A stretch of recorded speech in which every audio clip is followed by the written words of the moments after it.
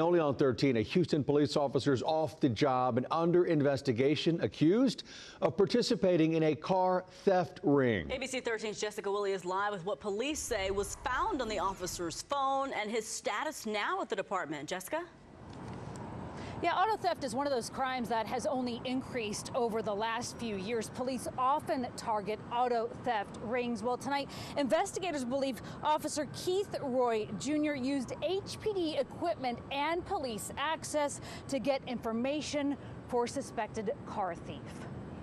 This is not the first time this has happened at HPD. It probably won't be the last time this happens at HPD. Houston police officer Keith Roy Jr., seen here on his LinkedIn page, is off Houston's streets tonight and away from his police duties.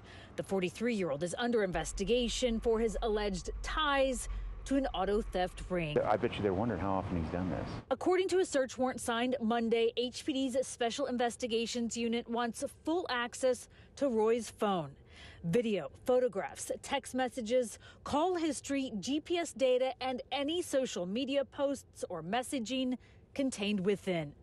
During the course of an auto theft ring investigation, the affidavit says Roy was implicated. They got the search warrant for the suspect's phone, and in the process of searching that phone, they found information about the officer or from the officer that was of a confidential nature that the suspect should not have been in possession of. According to the affidavit, the suspect texted an image of a specific Texas license plate to Roy's phone.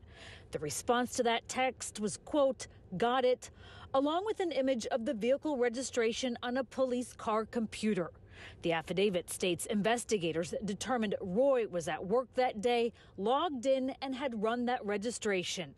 With that information, former HPD officer turned lawyer Tom Nixon says a car thief could then easily go find it. You're not supposed to share that with anyone other than another government agency. In response, Houston police would only say that Roy Jr. is relieved of duty pending the outcome of an investigation. He has been with the department since 2011 and is assigned to the Traffic Enforcement Division. ABC 13's attempts to reach the officer were not successful.